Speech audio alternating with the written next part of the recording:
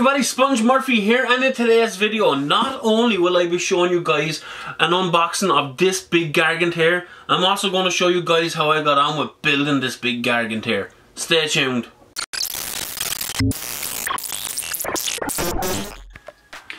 Alright everyone, my Mega Gargant is here. I've been waiting so long to get this guy.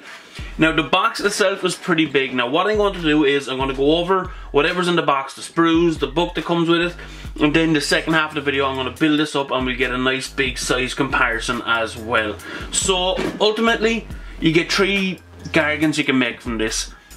You get your gate breaker, you get your war stomper, and you get your Kraken eater, which I think the war stomper is more of like the leader choice. I'm not too sure, but I'm pretty determined that I'm going to be making the gate breaker because I like this guy. These have a lot of details on them, they have a lot of cool stuff, and I did have a sneak peek at the book inside, and you do get to mix and match a lot of the stuff. So if you're really stuck on what to make, it does look like that you can mix and match different weapons and stuff like that. So hopefully that will all go according to plan when you want to do it. So first off we have the book. I'll get to that after we have a look at the sprues. So let's have a look. We have 1, 2, there's a half one, 4 sprues all together. Here is the base. God damn, this thing is huge. If I have my Skaven Bombardier here on top of that, there's a base size comparison anyway. So let's have a look at the first big sprue here. Now there is an awful lot of stuff on this. Let me zoom in.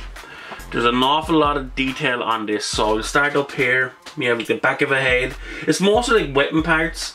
A few hands and things like that. You have one of the big heads here. A bottom jaw with the tongue. So it looks like there's going to be a lot of parts to put together. Apart from the body, I'd imagine the body is kind of big and clunky. The rest of it is going to be parts all mixed and matched and stuff like that. So we have the net here, which looks like it's full of things, which would be an absolute delight to paint. And the other part of the net here, there is the neck, the big fingers up here, which look really good. Now look at this head here, which is, I'm not too sure which head this is. I think it's a Kraken eater. Compared to this, compared to the size of this head, this one is much bigger. I don't think the guy I was on to build, you have parts of his head here. You have like the cloth for his head and everything like that. Now look at these parts over here, which are really amazing details. This big, there is a name on this. I seen it in the Warhammer community website, but this is like a shark jaw. That is incredible. I really want to get that on. What's the guy I wanted to make the gate crasher? Gate breaker, let me have a look. Gate breaker, yeah, I don't think that's like on that model, but I'd really like to find a way to fit that onto him. That looks incredible. You have a really nice kind of dead, messed up body here as well. That looks really nice. Overall there's a lot of really cool parts on this. Here's another part of the hood for the gate breaker. I'm really looking forward to putting him together, because I think with the gate breaker, I think he kind of suits like an army like the Skaven, where it's like, hey, we need something big to break down this gate, because they don't really have nothing huge apart from a hell pit abomination. Here we have other parts that'll go on the back of them. A big bell, I think this is belonged to the gatekeeper. This bell part here wrapped up with chains. Even the fingers look huge. These are absolutely massive. I can't wait to get this guy sized up compared to all the other models that I have here as well. Now this is really cool. This is like a squid or an octopus tentacle. That's going to be an amazing bit to have to use for something. Here we have some arrows, tree trunks. You have his arm that's wrapped with wood for extra protection. Next up we have the other big sprue, which has a lot more little pieces. We have like shield stuff here like this. Other little parts are like ropes, another big arm there as well. Like a cattle skull, really big cattle skull, which looks really good. Spare parts.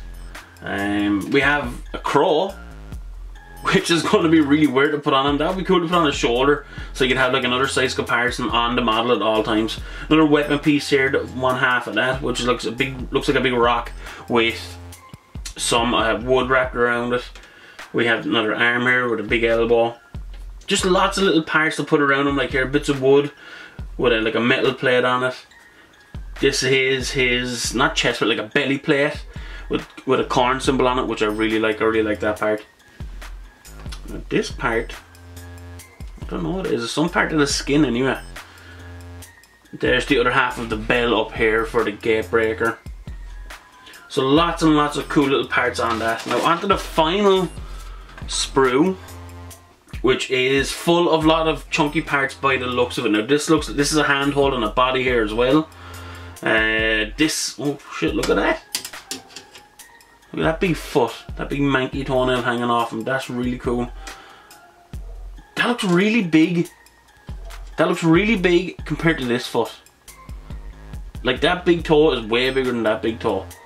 So we're gonna have to see what way that works out. So here I think is probably the back part of him that covers his ass. His big fat ass, because it's really big. Here's the hand holding the little guy, which I'm strongly thinking of taking that head off and putting a scaling head on like I did with my Storm Fiends. And here we have the chest with the shoulders, which looks like a big bra nearly. So it's kind of wrapping up the final parts here. Here we have his big old belly, big leg with the claw, another big leg. And there's another part of the foot that's there. So this guy's gonna have some big feet, big massive mama feet. And his back here. Now there's a lot of parts on this that there's a lot of spare parts going to be left on this, because the gatekeeper, by the looks of him, is pretty bare. There's not a whole lot on him. Like if you compare him to the War Stomper has like a lot of things here on his back and everything. This arm has a lot of stuff, his weapon, a net full of stuff, kind of like a part of a boat that's on his back. Lots of dangly bits here as well on the crack in the ear. But the gate breaker is just pretty much for to crush a flail and carrying a guy. So maybe I might mix and match some different parts up. I might like add this part on, Titanic Boulder Club, onto him. Just to make it look a bit more, like make him look like he can cause a bit more devastation. So what I'm going to do now is I'm going to go through this book. Now this book, it tells you how to build different parts. So you have like your Kraken Eater, your War Stomper, and your War Stomper, and your Gate Breaker. Now the first, I think it's only the 2 pages. Yeah, first 2 pages is for all of them. You get to build everything the exact same. So I have like your main part here. You just have to add different feet, different heads, and different arms. And then it's pretty much up to you then what you want to do after that. So I'm going to crack on with this. I will see you guys in a second. What I'll probably do is build the body up first, have a talk about it, see what it's like, and then get all the parts clipped off and cleaned up, and then put them together and see what it's like as well. So I will see you guys in a second. Alright, so we have the first part built. This guy is pretty chunky. You can really get a feel for the size of this model now. Like roughly, like here's like a GW plastic glue. You know, he's a big chunky guy, hollow on the inside. Everything went together really well, clipped off, and you can clean all the bits off without any problem. There's no parts that have to be cleaned off in awkward parts. There's a few mold lines you might see. There's like maybe across there that you might have to get off, but other than that they're very vague. They'll probably even look like they might disappear once a bit of paint goes on them. But overall, so far everything has gone together really well, really quick. And yeah, so I'm going to jump on with the gate breaker parts, and we will see how I get on with that when I get back. Alright, so he is all built up, he is finished. He is a big lump of a giant. This guy is pretty impressive. The only bad thing I've seen people talk about this is, once it's built, it's like, oh, this isn't as big as I thought it was going to be. And when you kind of compare it to some other models that I'm going to do in a few minutes, it can seem like that, but this is like a big humanoid type of guy. It's not like a big, well, it is a monster, but it's like a big man-shaped thing. And I think it is incredible. It is a big model. And the rest of them was pretty easy to put together. It just took a lot longer because there are a lot of little details. All this stuff here is all like individual pieces.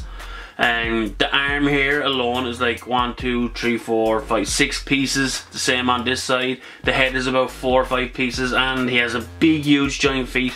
They were like 2 pieces each, and all this has to go on. So overall, pretty easy to put together. didn't have much problems, just followed the instructions. And yeah, pretty quick to put together as well. So what I'm going to do now is I'm going to get all these models I have lined up over here for a size comparison. I'm going to see what this guy looks like compared to a mixture of other models from Games Workshop. Alright, so we have the Mega Gargant lined up here. I have got a whole bunch load of different models from Warhammer, from Age of Sigmar and 40k, just to get a size comparison. So we're going to start off with something small. We're going to start off with my favourite army, which is the Skaven. Now this is a clan rat from Spikeclaw Swarm. It's Kirk the Almost Trusted. He's not much taller than a normal clan rat. Basically, he's a clan rat. The size comparison, this guy is about the size of his big toe. But also in that box you get Spikeclaw himself. Now this Spikeclaw himself is pretty much the same size, but including the base, he's very high up. He's a very kind of big model for a clan rat, warlord type of size model. He's much bigger, but even in this, he's not even up to the top part here. He's still very small. The giant is still standing tall. So let's jump over to some 40k now.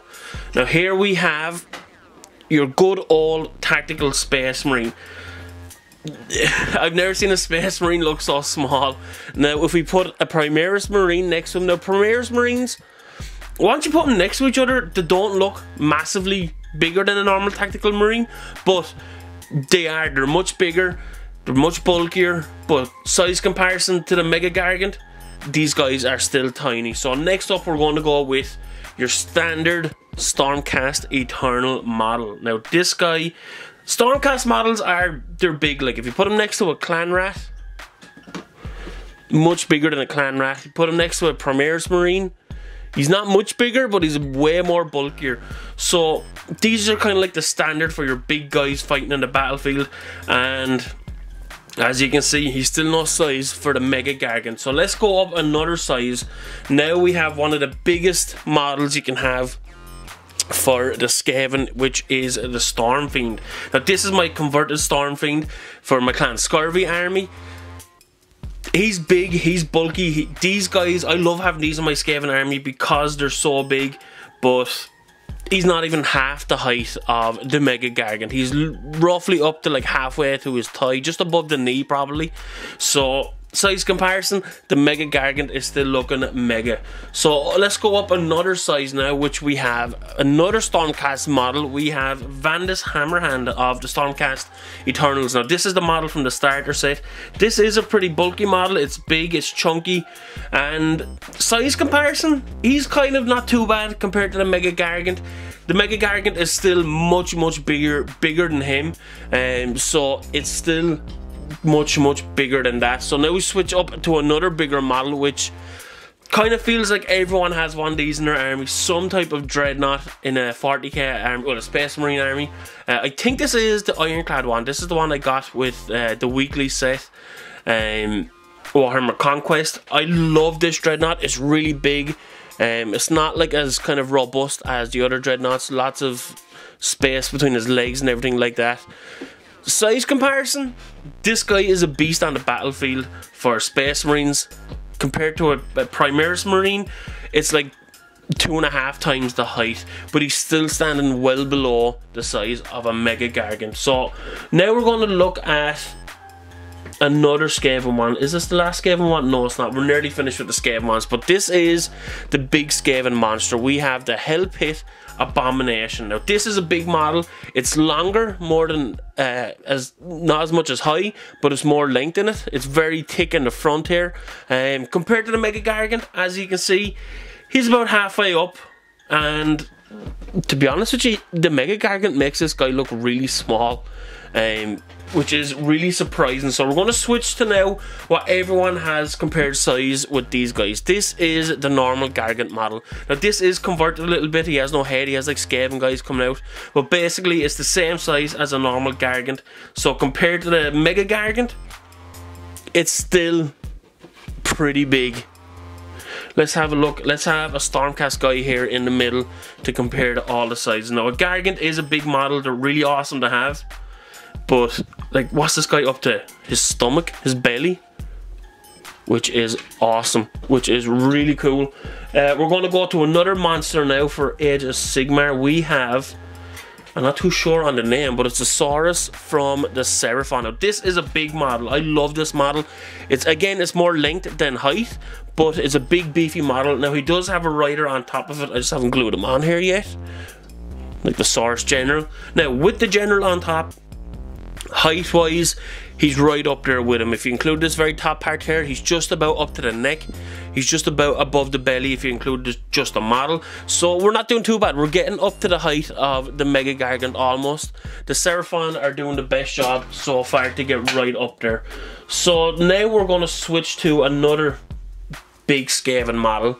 Now this one is chunky. This is Bone Ripper and Tankwell. Now this guy is up on a lot of cork on this base. I built this model up a couple of years ago and it's very big. So with this kind of more scenic base than an average base, he's still smaller. He's a lot more wider, I think. But like initially, Bone Ripper is way smaller without this base. If you put it like that size, if you take all this part away and put it just way further down, like you could almost put the Gargant up to like here, and he still towers over big old Tankwell and Bone Ripper. I absolutely love this model. So let me scooch him over here and have a look at our final 40k model. Now this is the biggest 40k model I have. This is one of the, I'm not too sure what names, I'm just going to call it a Premier's tank. So this thing is much bulkier, much longer than the Gargant, than the Mega Gargant. But still, height wise, the Gargant still towers over it. If this was like a 40k model, this would look like an amazing battle. This looks like something that could go one-on-one with each other. But again, the Mega Gargant still towers over him completely. Now the final Skaven model, which is the Screaming Bell. Now this is a big model. You kind of see this a lot and you kind of dismiss how big it is until you see it like this. I didn't even think about it. This is literally on the same height as the Mega Gargant. It's a big, really is a big model. I'm kind of astounded that I forgot how big this thing is. It's just, maybe it's the base that makes this look bigger, makes it look way taller. But then I think this is probably one of the models that people are going to forget about how big it is compared to the Mega Gargant. So this is right up there with the Mega Gargant size. I think maybe this could do with a bigger base because everything on it completely goes outside the edges of the base. I know it has like a narrow look to it, but surprisingly, this thing is right up there with the Mega Gargant. Now, onto one of the final models I'm going to look at now. And you're probably going to be surprised to see this, but this is the Gargant from the Beastmen. And I was totally surprised that this thing is way bigger than I remembered. This really does stand up against the Mega Gargant in size. And I was really surprised by this because as far as I could remember, this thing was the size of a Gargant, and oh, his hand is stuck. It's way bigger than a normal Gargant, so I think this could be like an undersung or an underrated model to have on the battlefield for size comparison. He's not as big as the Mega Gargant, but he's right up there, so kind of kudos to the Gorgon. Now the final thing I'm going to do is have some size comparison with terrain, which I really think is what helps this model stick out. So I have some of the Sigmarite Mausoleum pieces sticking out here. So these are like the scale for your normal size human in the Age of Sigmar world. So if these are like for scale for like a normal little guy like you and me, this is what it really looks like sized up against a Mega Gargant. So this makes him look like the real giant that he is. Like, this is probably about like 3 of these on top of each other. He looks absolutely colossal next to this. And I think to really get like the best pictures for your Mega Gargant, I think the right idea would be to put it in next to some of this normal size terrain. Even put it in behind this, he still towers over, because if you think about it, this is the gate breaker. And this is what he's meant to do. He's meant to smash through all this terrain like this, and he is absolutely massive compared to the size in that. So I really liked reviewing this model. I think this is an absolute beaut. The only downside of the Mega Gargant, I really think, is it's great to have a lot of bits left over. You can use them for like multiple different things. It's really great like that. But there is I thought a lot more than bits would have gone used on the model. Like, there's kind of too much left over. If like, I don't want to sound like there's too many bits with it, but I thought a lot more of them bits would have been used. But other than that, really no complaints. The model went together really well. It clipped off the sprue without any problems. There was no small bits kind of annoying that were sticking out and maybe hard to get there. It was really easy, really simple. A few little tricky parts to put together, but even saying a tricky part to put together is a bit of an exaggeration almost. So I'd highly recommend this model. I probably might get another one down the line just to do some conversions with it. I like to do conversions with stuff like this, with the bigger guys, and of course I'm going to put them with my Skaven army. Eventually I'll work it in somehow. But yeah, let me know what you guys think of the Mega Gargant. Have you guys got one? Have you just been waiting for a review just like this to come out to see what it's really like before you make up your mind? I recommend it. I think it's well worth it. Check it out on Element Games. You do get a massive discount on the model. So let me know what you guys think in the comment section below. So thanks for watching, and hopefully I see you guys in the next video.